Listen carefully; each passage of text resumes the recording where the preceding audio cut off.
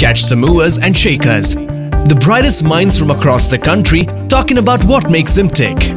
This is Rock the Talk on IndigoMusic.com. Well, welcome back to yet another edition of Rock the Talk right here on IndigoMusic.com. And of course, this is where we talk to the who's who in Bangalore, nationally and everywhere. And right now I have a very special guest on the other side, closer to home. Indian badminton player and Olympian Ashwini Ponnappa is joining us at Rock the Talk. Ashwini, thank you so much for doing this. Thank you, my pleasure. All right, so first up, Ashwini, tell me, how is 2020 looking for you, and how have you been handling this pandemic? Well, it's been pretty interesting because I started the year not actually playing tournaments because I had an injury. And then I got better from the injury. And then in March, end of Feb, I actually started playing. I got 2 tournaments in, and then we had the lockdown. So it's been kind of crazy. But at the same time, I mean, since I was recovering from an injury and I was playing because we had the Olympic qualifiers. So we had a couple of tournaments left.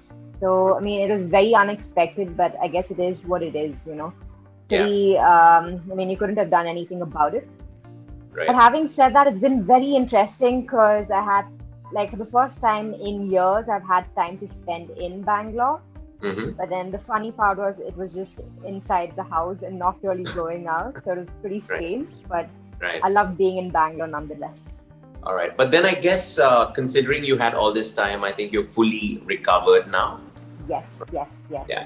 I mean, I got a lot of time to spend on my injury, recover, work on rehab, and All right, great. Also, let's just go back to how things started actually for you, because your father played hockey and you decided to go the badminton way. So how did that happen? For me, badminton happened because my parents happened to put me into this sport. It wasn't like I told them that, hey, I want to play badminton. It didn't start out like that. It was more because there was a badminton court right next to the place where my dad worked, and it seemed, I mean, easy for mom and dad to like juggle their work and take me for practice. And I think when I was a kid, they felt like I had a flair for badminton. So hence I was put into the sport. All right, amazing. And so you took to it like immediately, or was it like, I mean, did you have a few favorites when it came to sport, or was it always badminton? It's always been badminton ever since I started training, because when I started training at the age of about 8 and a half, the coach that I went to, he was very particular about my basics and making sure that the minute I started training, I wasn't even playing with my parents so that I didn't get influenced in terms of strokes. So it's only been badminton and no other sport ever since. All right, so you've had a few very big victories, and you've always been a doubles player, Ashwini. So was there a moment in your career when you decided to go the doubles way, or how did that happen? Well, I have been fond of doubles, but I started off as a singles player, so it was singles and doubles for me. But it just so happened that my doubles performance was better than my singles performance. So when I got to the national camp, I was chosen as a doubles player rather than taken in as a doubles player rather than a singles player. So that's sort of how the shift happened. Okay, fine. And you did mention that you had a few injuries and then you've been spending a lot of time indoors. And so I'm guessing there's been absolutely no practice during the pandemic, or are you ready to get back on court whenever you're expected to? I mean, the first 2 months when the lockdown was at its peak, of course, it was staying at home and not really training. But then the end of May, once things opened up in Bangalore, around, I think, May 25th was when I think courts opened up. So since then, I have been playing, and gradually, of course, practice has picked up and it's more or less back into full form training. All right. And of course, right now, there's a lot of cricket going on with the IPL.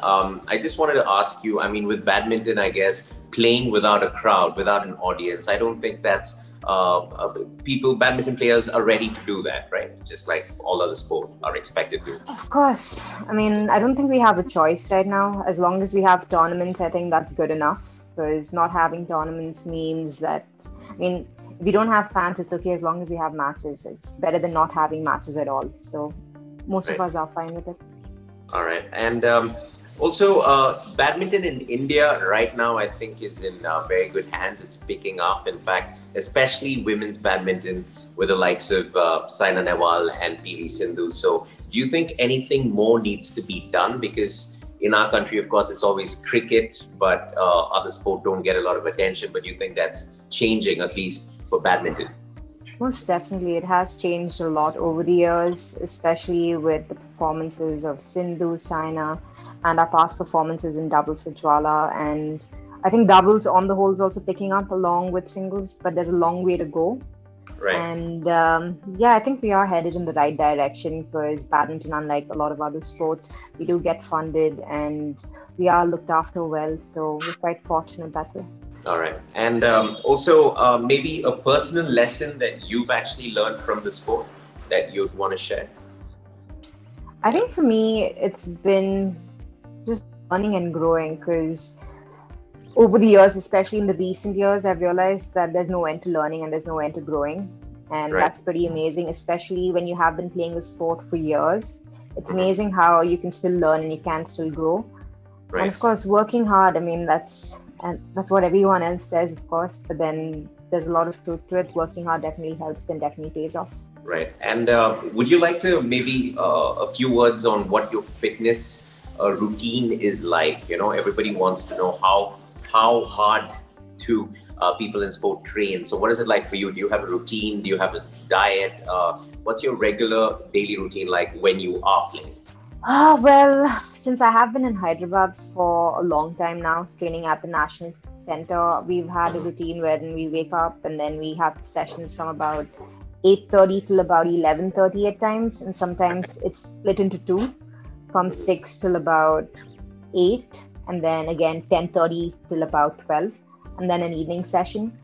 But now that I am in Bangalore, my routine's a bit different. So I've got like gym in the morning and then followed by on-court sessions.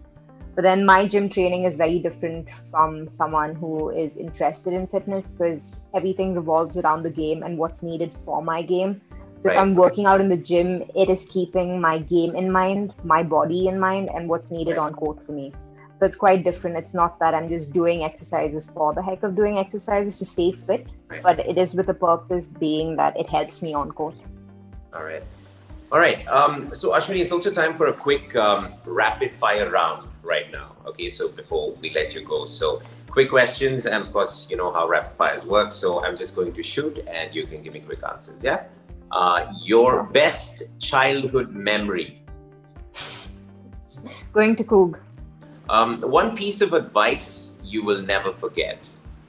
To enjoy myself on court. Okay. And would you want to reveal who gave you that advice? Well, I was working with Ashlesh when I was a kid. And at that point of time, I hadn't really won a tournament. So then he kind of taught me that enjoying myself on court really would help me play well. And it did. And it's something that's stuck ever since. All right. A pre-match ritual? A good warm-up. All right. Post-match celebration? I think for me, it's just relaxing and having fun with my teammates. All right. And your most memorable moment during your career? The 2010 Commonwealth Games, because it was in Delhi in front of our home crowd. All right. One thing you would actually like to change about yourself? One thing I'd like to change? Probably loosen up a bit more. All right. And one thing that you absolutely love about yourself, maybe that you just would never change for anything? My curiosity to learn. All right. Something you never ever get bored of? Playing with puppies and dogs. Oh, all right. Well, I'm trying not to right now. I have a cat and a dog running around my living room. But okay, your last question before we let you go. It's not a rapid fire question. It's just any message or word of advice for young and upcoming Indian badminton players? I'd say probably be curious, keep learning. There's loads of content online, watch matches and see things that you can incorporate into your game. And yeah, I mean, it's not like in the past where we couldn't watch matches. Now there's a lot of access. Even if it's not live, there's loads of videos online. So you can always watch and learn and get better, even if you don't have access to a badminton court. All right, great. Ashwini Ponnappa, thank you so much for joining me today on Rock the Talk. See you. Thanks. Bye. Thank you. Bye. Well, that was Ashwini Ponnappa, Indian badminton player and Olympian, right here on Rock the Talk. I do hope you enjoyed it. And yeah, we'll be back with a lot more.